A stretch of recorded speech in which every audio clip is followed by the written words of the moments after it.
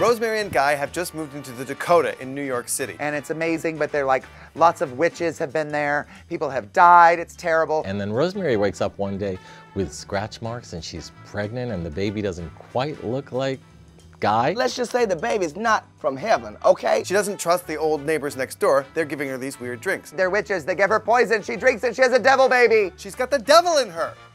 The devil! That's why you gotta sleep with your windows closed at night. Woo! Not today, Satan.